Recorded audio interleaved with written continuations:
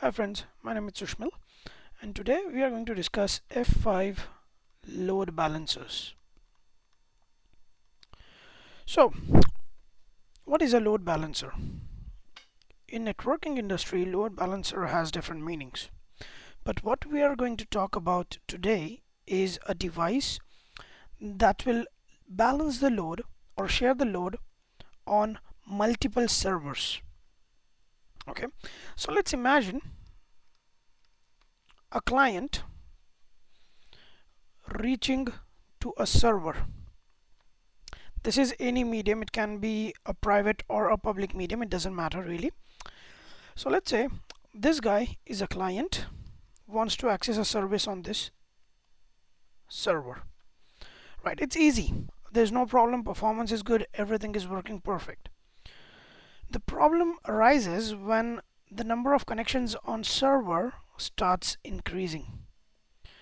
From 1 it goes to 10, from 10 to 100, from 100 to 1000, tens of thousands, and then we start feeling that the performance is low.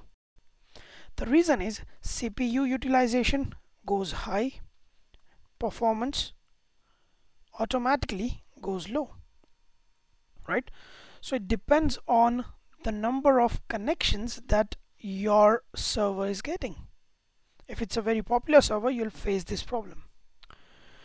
What is a remedy? One remedy is use the best servers that there is. Use the servers with the highest configurations, the best configurations. Let's say this is the best one, still you will feel the crunch, right? Still you will feel the problem in your network. Now there's only one option to add multiple servers, replicate the service on all of them, right? Now let's say there is this DNS system. Now what you want to do is you want these clients to go to these servers but load balance, right? You want few connections to go on this one, few on this, and rest of them on this server. There are multiple ways of deploying. One way we would say is include the DNS system in this.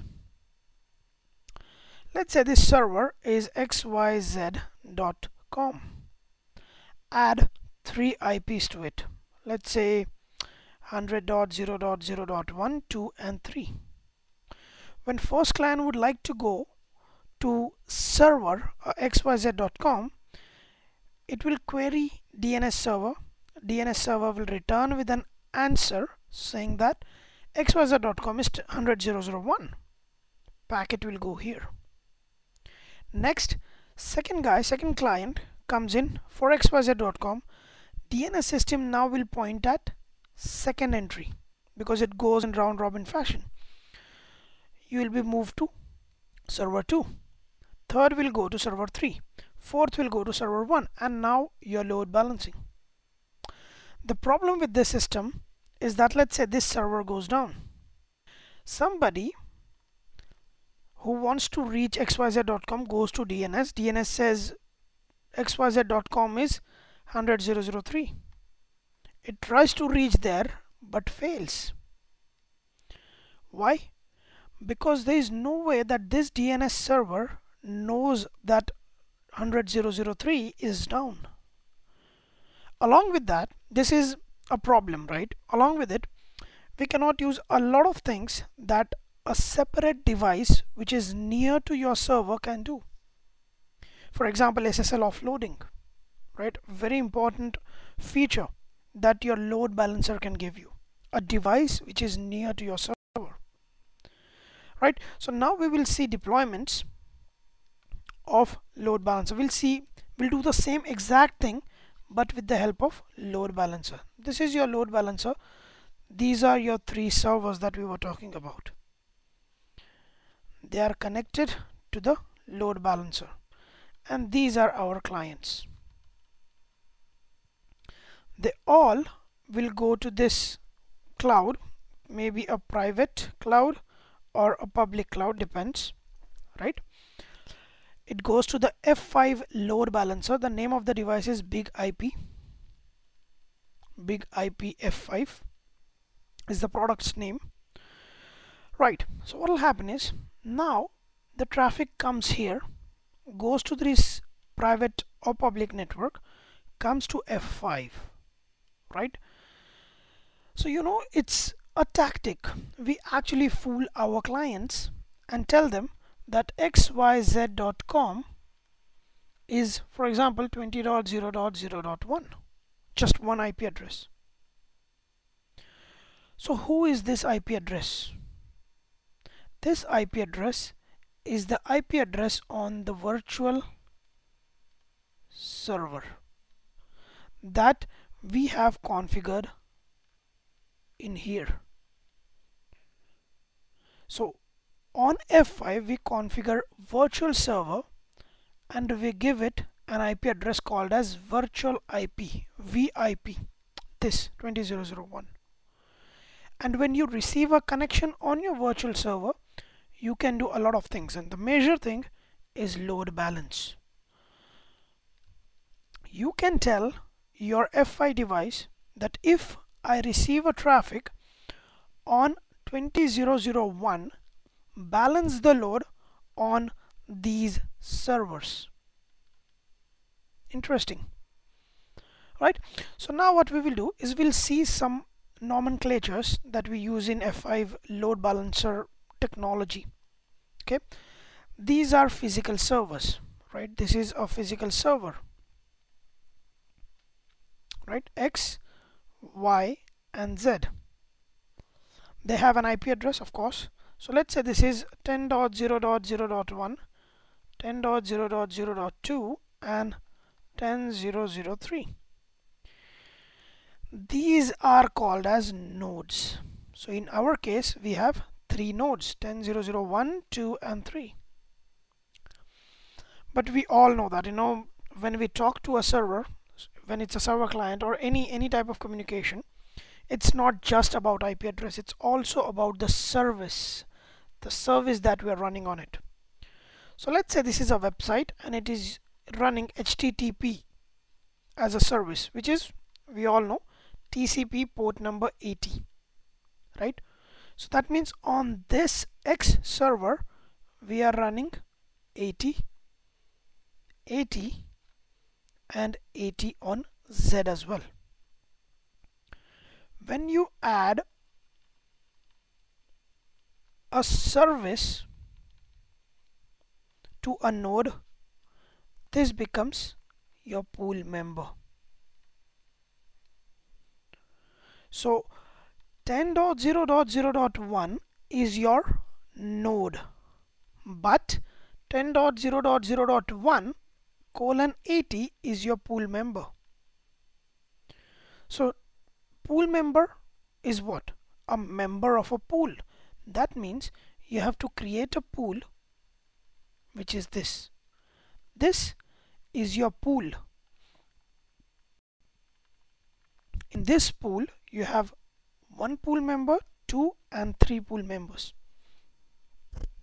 right? Of course this server might also be running 443 as a service, HTTPS. That's okay. That would be a part of a different pool because it comes out to be 10.0.0.1:443 on the same node. This is the second pool member. So in one server we can have multiple pool members, right? So we have seen what is a virtual server, what is a virtual IP, what is node, what is pool and pool member, right? Now the problem that we had with DNS, that we will not be able to see if the server is down or not. Can we remedy that using F5 load balancer? Yes, we can. So what we do is there is something called as monitor. We keep on monitoring these nodes or pool members depending on what we want to monitor using something called as monitor. So we keep sending these probe signals on these interfaces. This is basically one interface going to 3 different servers. There is a switch somewhere here, let's say. So we'll send these probe signals checking if the node is up or not, right? So we will say, okay, X is up, Y is up, Z is up, everything is fine. Let's say X goes down. If X goes down, F5 will not be able to receive the reply from 10001, and then it will understand that X is down, right? So this is how we know that X is down. And now F5 will not send any traffic to this X. So there will be load balancing on 10002:80 and 3:80. This pool member will be automatically removed. Let's say sometimes, you know what happens on servers, you're running 10001 and service 80. Your 10001, that means your physical server, your node is up, but 80 service is down. Can happen, right? So if you're checking if the node is up, it's not helpful, because you will see that, you know, node is up. If fourth guy comes in, goes to F5, goes to X, it tries to reach port 80 for HTTP, doesn't get that. Why? Because it's down. So that's not helpful. That's why you will have to monitor the pool member, right? So you can configure monitors in such a way that you are able to track a service on a server. Impressive, right? This is what your monitors do. Okay, so this is F5 load balancer in a nutshell. This is how it all works. This is how we load balance and everything. Okay, so in the next video, what I will do is I will try to explain you the deployment scenarios of F5, and then we will see the actual implementation of it, right? So that is it from my side. Thank you very much. I hope it was informative. I'll see you in the next video.